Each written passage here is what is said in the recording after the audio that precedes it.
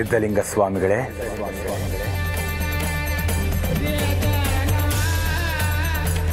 ಆದಿಶೇಷ, ನೀನು ಯಾಕೆ ನನ್ನ ಕೈ ಮುಗಿತಾ ಇದೆಯಾ?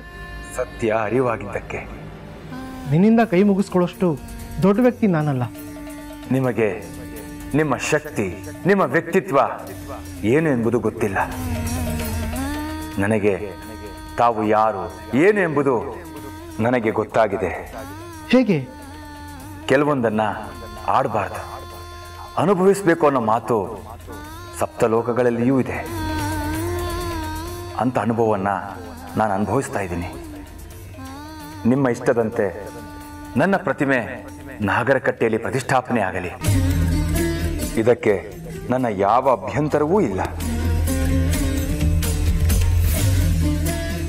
ಆದಿಶೇಷ, ಇಡೀ ಭೂಮಂಡಲವನ್ನೇ ನಿನ್ನ ತಲೆ ಮೇಲೆ ಹೊತ್ತಿರೋ ಮಹಾಶಕ್ತಿಶಾಲಿ ನೀನು.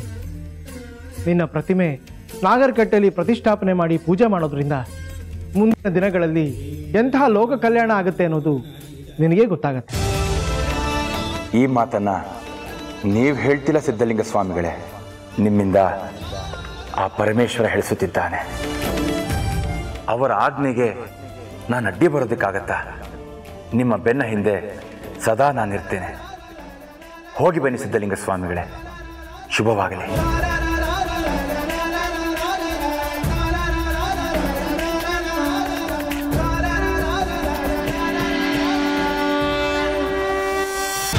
ಸುರರಂತೆ ತಂತ್ರ ಪ್ರತಿತಂತ್ರಗಳನ್ನ ಎಣೆದು ಯುದ್ಧವನ್ನ ಗೆಲ್ಲೋಣ. ಏನಮ್ಮ ಅದು ತಂತ್ರ ಪ್ರತಿತಂತ್ರ? ಗರುಡನಿಗಿರೋ ಅಪಾರ ಶಕ್ತಿಯನ್ನ ಸಮರ್ಥವಾಗಿ ಬಳಸ್ಕೊಳ್ಳೋಣ. ಗರುಡ, ಹೇಳು ದುರ್ಜರ. ನೀನು ಈ ಕ್ಷಣ ಗೋಸಲ ಮಠಕ್ಕೆ ಹೋಗು. ಇಲ್ಲಿ ಆ ನಮ್ಮ ಶತ್ರು ಸಿದ್ಧಲಿಂಗ ಏನ್ ಮಾಡ್ತಾ ಇದ್ದಾನೆ ಅಂತ ಗಮನಿಸು. ಅದನ್ನ ಬಂದು ನಮಗೆ ತಿಳಿಸು. ಹಾಗೆ ಆಗಲಿ.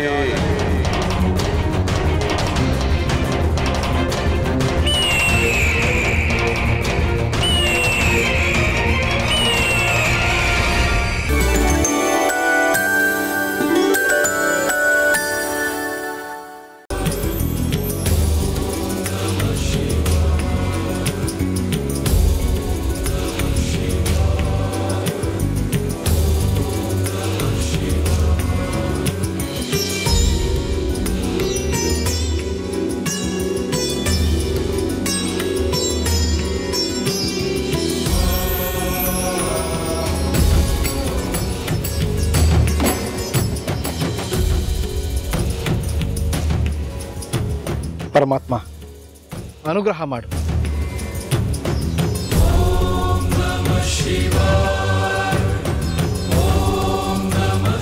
ಆದಿಶೇಷ, ನಿನ್ನ ಪ್ರತಿಮೆ ಕೆತ್ತನೆ ಕಾರ್ಯ ಈಗಷ್ಟೇ ಪ್ರಾರಂಭ ಆಗ್ತಾ ಇದೆ. ಈ ಕಾರ್ಯದಲ್ಲಿ ಯಾವುದೇ ವಿಘ್ನಗಳು ಬರದೇ ಇರೋ ಹಾಗೆ ನೀನೇ ಅನುಗ್ರಹಿಸಬೇಕು. ನಿನ್ನಿಂದಾನೇ ಭುವಿ, ನಿನ್ನಿಂದಾನೇ ದಿವಿ. ಯಾಕೆ ಅಂದರೆ ನೀನು ಹೊತ್ತಿರೋ ಭೂಮಿ ಮೇಲೆ ನಾವು ಜೀವನ ಉಳಿಸ್ಕೊಂಡು ನಮ್ಮ ಜೀವನನ ಕಟ್ಕೊಂಡಿರೋರು. ಇಂಥ ನಿನಗೆ ಆಭಾರಿಯಾಗಿರೋದು ನಮ್ಮೆಲ್ಲರ ಕರ್ತವ್ಯ. ಅಕ್ಷರದಾಸೋಹ ಅನ್ನದಾಸೋಹ ನಡೀತಿತ್ತು ನಮ್ಮ ಮಠದಲ್ಲಿ. ಈಗ ಕೆತ್ತನೆ ಕಾರ್ಯನೂ ಆರಂಭ ಆಗ್ಬಿಟ್ಟಿದೆ. ನಿನ್ನ ತಲೆನೂ ಕೆತ್ತು ಅಂತ ಹೇಳ? ಏನಂತೆ? ಅವನ ತಲೆನ ಕೆತ್ತಿಸ್ಲಾ ಅಂತ ಹೇಳ್ದೆ, ನೋಡ್ತಿದ್ದಾನೆ. ಓ, ಏನಂತೆ? ನಿನ್ನ ತಲೆನ ಕೆತ್ಸು ಅಂತ ಹೇಳ್ತಿದ್ದಾನೆ.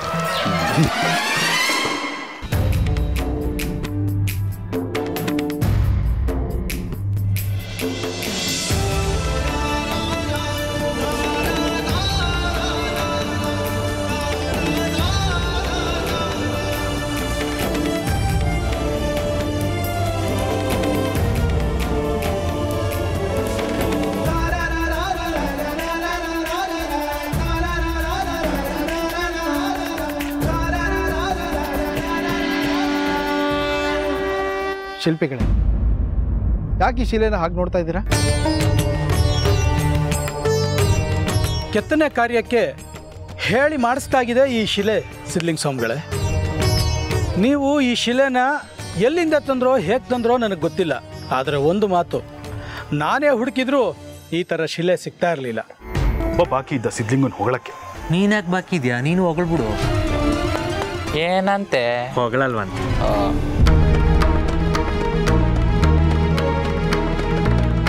ಬುದ್ಧಿಗಳೇ, ಒಂದು ಮಹತ್ ಕಾರ್ಯಕ್ಕೆ ಕೈ ಹಾಕ್ತಾ ಇದ್ದೀನಿ, ಆಶೀರ್ವಾದ ಮಾಡಿ. ಶಿವೋ, ನಿನ್ನ ಕೆತ್ತನೆಯ ಕಾರ್ಯದಲ್ಲಿ ಯಾವುದೇ ವಿಘ್ನ ಬರದಿದ್ದ ಹಾಗೆ ಆ ಶಿವ ಅನುಗ್ರಹ ಮಾಡಲಿ.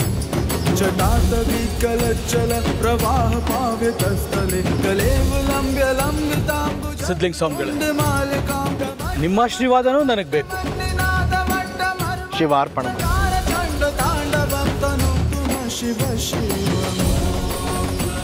ಆ ವಿಶ್ವಕರ್ಮನ ಆಶೀರ್ವಾದ ಅನುಗ್ರಹ ನಿಮ್ಮ ಮೇಲೆ ಸದಾ ಇರುತ್ತೆ. ಆದಿಶೇಷನನ್ನು ಸ್ಮರಿಸಿ ನಿಮ್ಮ ಕೆತ್ತನೆ ಕಾರ್ಯನ ಪ್ರಾರಂಭ ಮಾಡಿ.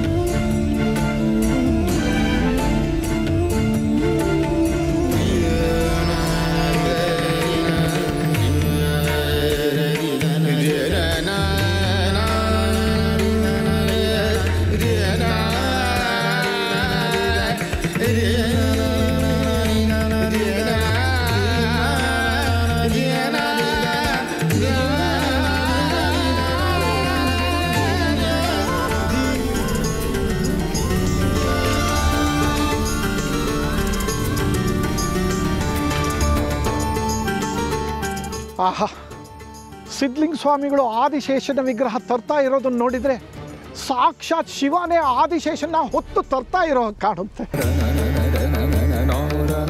ಹೌದೌದು ಹೌದು ತಡಿ.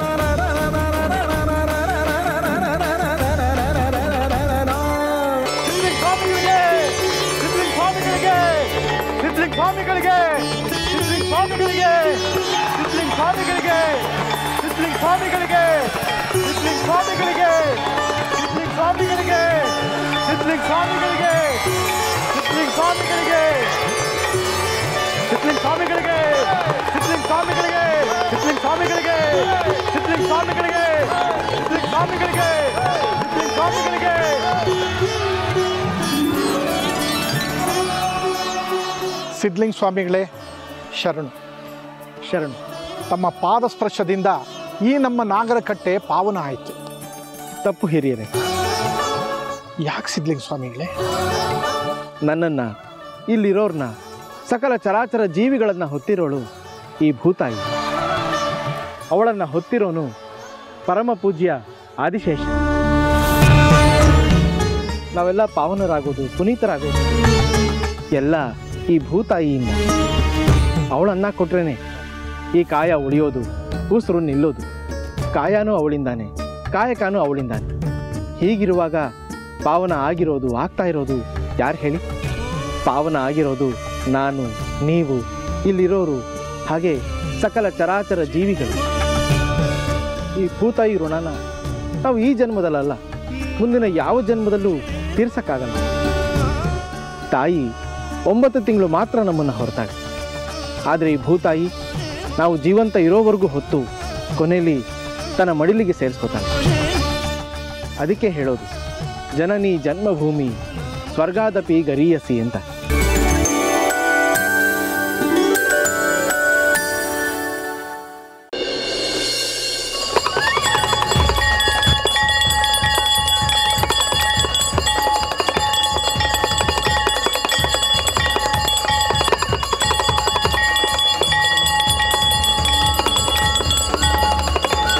ಸಿದ್ಧಲಿಂಗ ಸ್ವಾಮಿಗಳೇ, ಪುಷ್ಪಾರ್ಚನೆ ಇಲ್ಲಿಗೆ ಮುಗಿಯಿತು.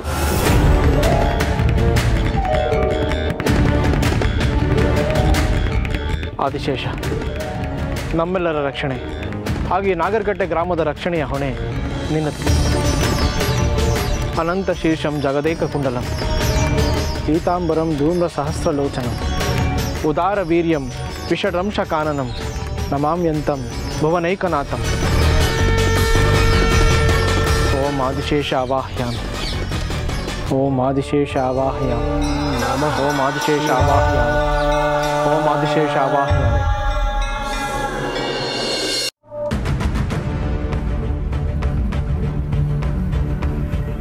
ಏ ಆದಿಶೇಷ, ಈ ರುಧಿರನ ಆರ್ಭಟ ಹಾರಾಟವನ್ನ ಕಲ್ಪನೆ ಮಾಡಿಕೊಂಡು ಹೆದರಿ ಬೆದರಿ ಅಡಗಿಕೊಂಡಿದ್ದೀಯಾ. ಛೈ ಛೈ ನಿನ್ನ ಹೇಳಿತನಕ್ಕೆ.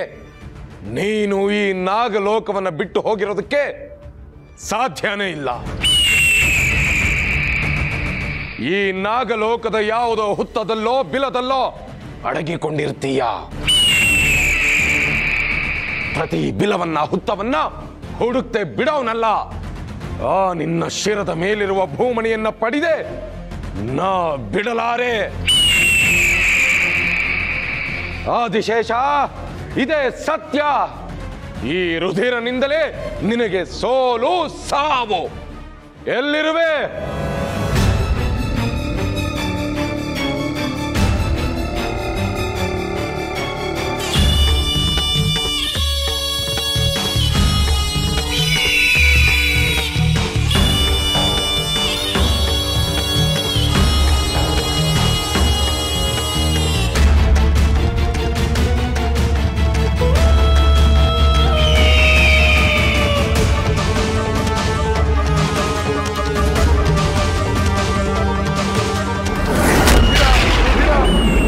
ಕಾಪಾಡು ಕಾಪಾಡು ರುದಿರ, ಕಾಪಾಡು.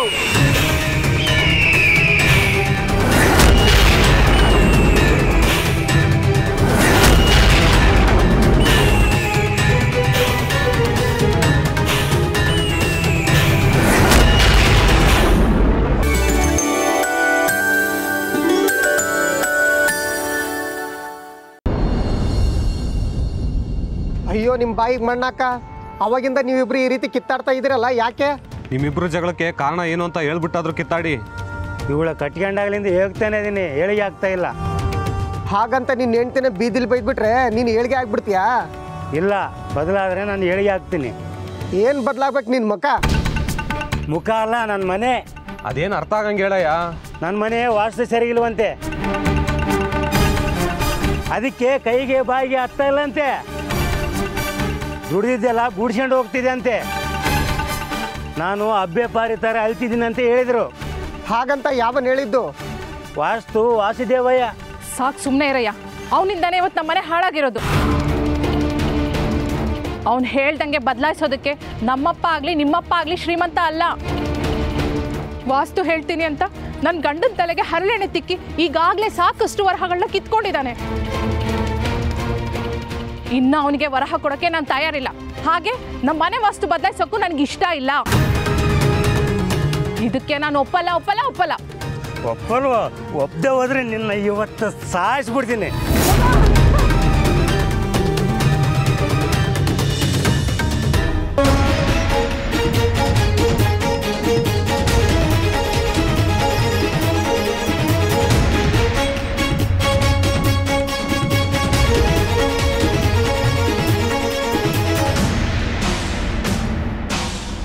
ಏನು ಮಾಡ್ತಿದ್ಯಪ್ಪ ನೀನು? ಏನು ಮಾಡ್ತಿದ್ಯಾ? ಕಷ್ಟದಲ್ಲಿ, ಸಂತೋಷದಲ್ಲಿ, ಸುಖದಲ್ಲಿ, ದುಃಖದಲ್ಲಿ ಭಾಗಿಯಾಗಿ ಸದಾ ನಿನ್ನ ಜೊತೆ ಇರ್ತೀನಿ ಅಂತ ಅಗ್ನಿ ಸಾಕ್ಷಿಯಾಗಿ ತಾಳಿ ಕಟ್ಟಿದ ನೀನು ಅವಳನ್ನ ಕೊಲ್ಲೋದಕ್ಕೆ ಹೊರಟಿದ್ಯಲ್ಲ, ಇದು ಸರಿನಾ? ಸಿದ್ಲಿಂಗ ಸ್ವಾಮಿಗಳೇ, ನನ್ನ ಪಾಲಿಗೆ ಸಾಕ್ಷಾತ್ ಶಿವ ಬಂದಾಗ ಬಂದು ನನ್ನ ಪ್ರಾಣ ಕಾಪಾಡಿದ್ರಿ. ಪ್ರಾಣ ತೆಗೆಯುವಂಥ ತಪ್ಪು ನಿನ್ನ ಹೆಂಡತಿ ಏನಪ್ಪ ಮಾಡಿದಾಳೆ? ನಾನು ಹೇಳ್ತೀನಿ ಸಿದ್ಲಿಂಗ ಸ್ವಾಮಿಗಳೇ, ನಾನು ನನ್ನ ಗಂಡ ಚೆನ್ನಾಗೇ ಇದ್ವಿ. ಅವನು ಯಾರೋ ತಲೆ ಕೆಟ್ಟಿರೋ ವಾಸ್ತು ಅವನಿಂದ ಎಲ್ಲ ಹಾಳಾಗೋಯ್ತು. ಅವನು ಹೇಳ್ದಾಗಿಂದ ನನ್ನ ಗಂಡ ಮೈ ಮೇಲೆ ದೆವ್ವ ಬಂದಂಗೆ ಆಡ್ತಾ ಇದ್ದಾನೆ. ನಮ್ಮ ಜಗಳಕ್ಕೆ ಕಾರಣ ವಾಸ್ತು. ವಾಸ್ತುನ?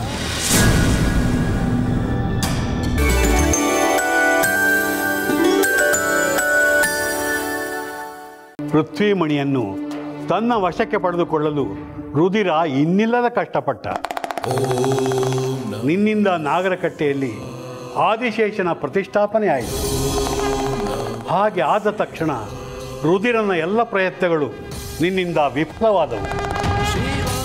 ಇದರಿಂದಾಗಿ ಭೂಮಿಯಲ್ಲಿರುವ ಚರಾಚರ ಜೀವಿಗಳು ನೆಮ್ಮದಿಯಿಂದ ಬದುಕುವಂತಾಯಿತು.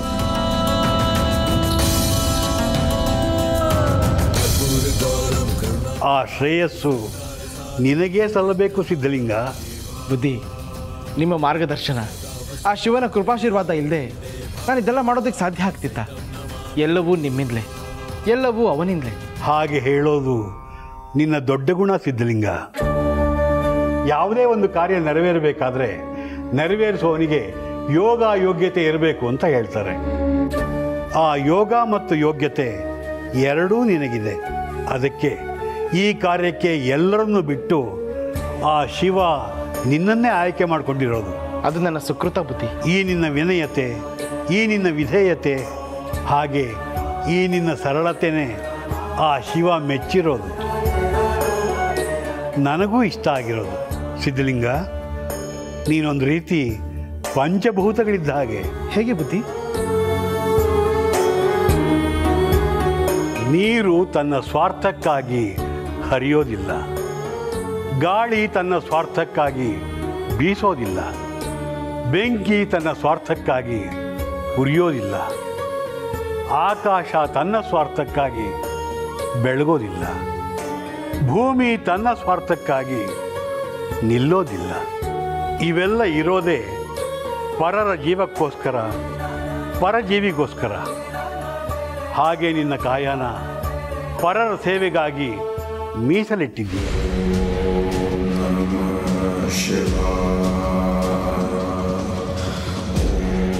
ಪರರ ಸೇವೆನೇ ಪರಮಾತ್ಮನ ಸೇವೆ ಅಲ್ವಾ ಬುದ್ಧಿ? ಹೀಗೆ ಸೇವಾ ಮನೋಭಾವ ಇರುವ ನಿನ್ನ ಜೊತೆಯಲ್ಲಿ ಆ ಪರಶಿವ ಸದಾ ಇರ್ತಾನೆ, ಸದಾ ಕಾಲ ನಿನ್ನನ್ನು ಕಾಪಾಡ್ತಾನೆ ಸಿದ್ಧಲಿಂಗ. ಬುದ್ಧಿ, ಆ ಪರಶಿವನನ್ನು ನಾನು ಸಾಕ್ಷಾತ್ಕರಿಸಿಕೊಳ್ಳಕ್ಕಾಗಲಿಲ್ಲ, ಆದರೆ ಅವನು ನನ್ನ ಜೊತೆ ಇರ್ತಾನೆ ಅಂತ ಹೇಳಿದ್ರಲ್ಲ, ಅಷ್ಟು ಸಾಕು ಬುದ್ಧಿ ನನಗೆ. ಧನ್ಯೋಸ್ಮಿ ಬುದ್ಧಿ.